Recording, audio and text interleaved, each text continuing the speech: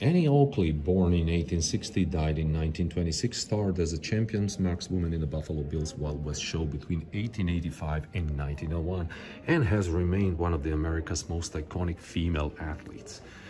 Frank Butler, her manager and husband of 50 years, gave her these gold-plated pistols with mother-of-pearl grips. So let's check them out. Really beautiful pistols with mother-of-pearl grips. First thing would be presentation first model single shot pistol. I think that this is the one. Made in 1890 in 22 caliber. It's inscribed with Annie Oakley.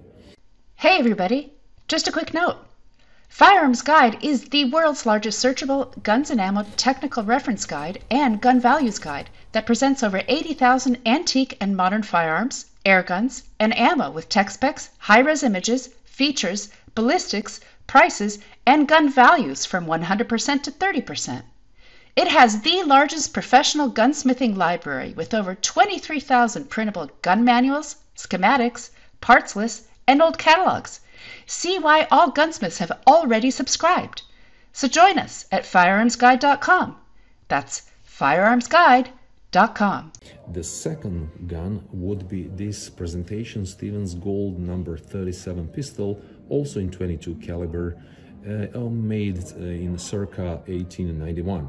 And then the third gun would be this beautiful presentation new model number 3 revolver, made in 1892 in caliber 44, made by Smith & Wesson. So those are really amazing guns. Check this out. This is the Smith & Wesson in caliber 44. And then we're gonna go to this Stevens Gold number 37 in 22 single shot pistol. And then the third one is really beautiful first model single shot pistol in caliber 22, also made by Smith & Wesson. Really amazing guns from a really amazing person, Annie Oakley,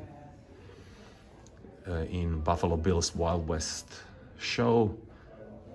She was there for 16 years, phenomenal shooter, and really amazing woman.